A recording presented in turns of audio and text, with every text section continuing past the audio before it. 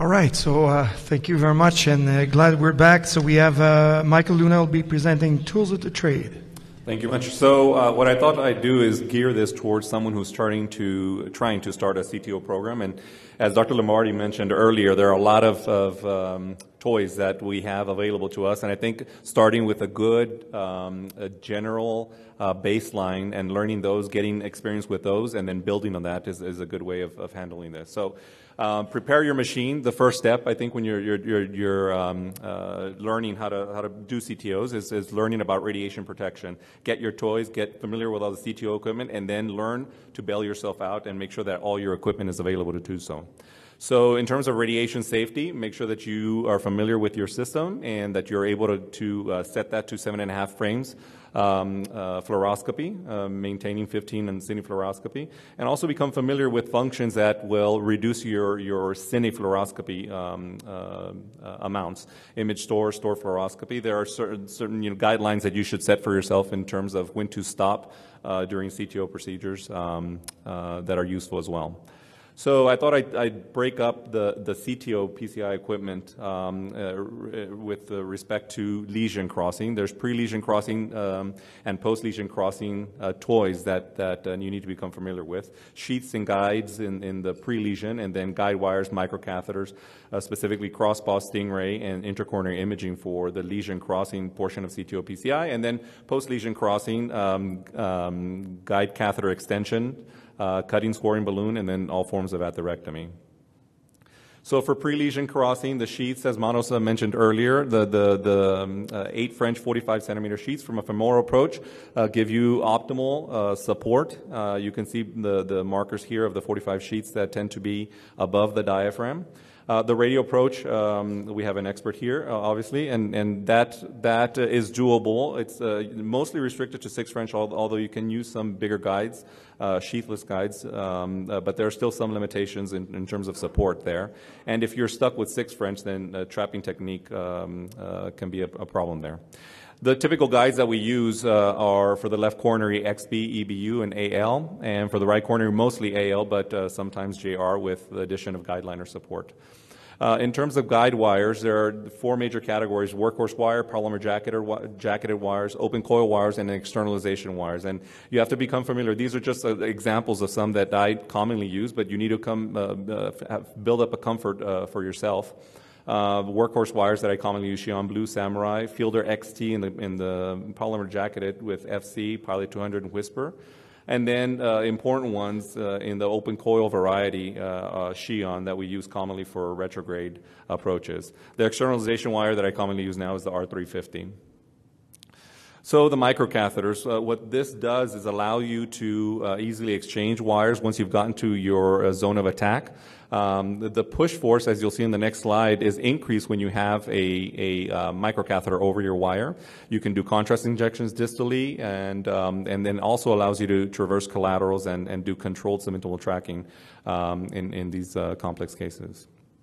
So this is a slide that sort of conveys the increased push force that you get with your guide wire when you add other catheters on top of that. You can see the push force, the green line on the bottom, and the subsequent increase in force that you get by adding different catheters, either microcatheters, and then this special catheter called the center cross catheter is a self-expanding anchor that coaxializes your catheter and directs wire through the proximal cap.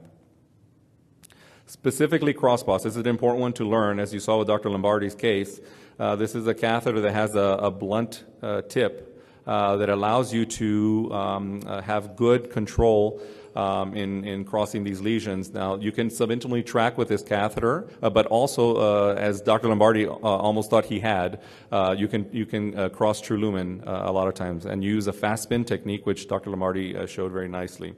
The benefit, as he also mentioned, of this catheter is that it creates a very limited subintimal space, keeps it small so that when you re-enter into true lumen using the Stingray catheter, it's nice and compact. So this balloon, as was mentioned earlier, is when inflated to 4 atmospheres, orients itself in the subintimal space nicely. It's 2.5 millimeters wide and 10 millimeters in length. There are 180-degree opposing ports. One of them is facing the lumen, and that will be your target when re-entering in these anterior dissection re-entries.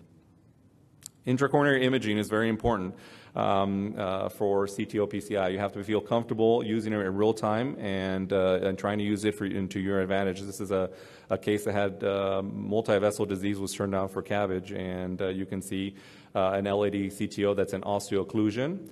Retrograde, I'll come back to this at the end when we're talking about bailout, but it's a good example of using IVUS to guide your reentry, in this case into the left main.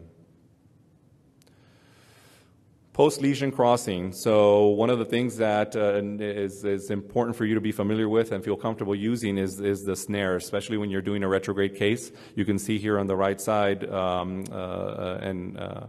an illustration of this, where your retrograde wire exits your antegrade vessel, or your target vessel, into the aorta. And if you're unable to pass that wire into your antegrade guide, then your only option is to snare that wire into your antegrade guide and externalize that wire. And this is the one that I commonly use. This is the end snare. It's a tulip-like triple wire snare that works very well to externalize these wires. And lesion modification and device delivery. So you have to, again, feel very, very comfortable atherectomizing CTO lesions. Okay, it's sometimes counterintuitive or goes against what was previously taught, that you should steer away from being aggressive with atherectomy devices in CTO, but it's quite the opposite. And to modify the lesion adequately, sometimes you're forced to do this. The right shows the use of a guide liner catheter to deliver stents. You can see this is a calcified CTO, and you have to be very comfortable using aggressive balloon coaxialization, getting your guide liner deep in the vessel to deliver your stents and get good results.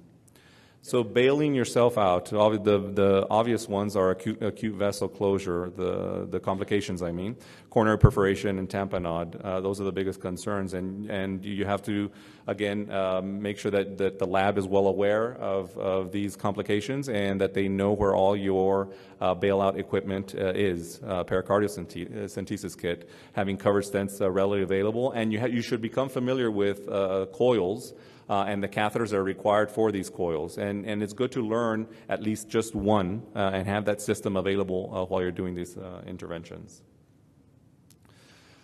So there's an added bailout toy that I learned from that case that I told you about, the left main IVUS guided reentry. And this is the same patient. So you can see this patient has trifascicular block.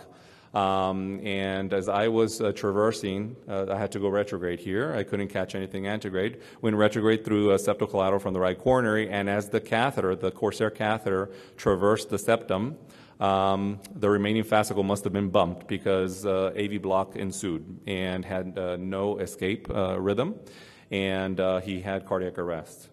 So in this scenario, obviously, we had to put a temp wire. I continued with the procedure still with a temp wire and was able to get a good result at the end. But that's changed in terms of what I add to my CTO card. So now there's a temp wire available because at that time they scrambled and it took a bit of time to get it to me quickly.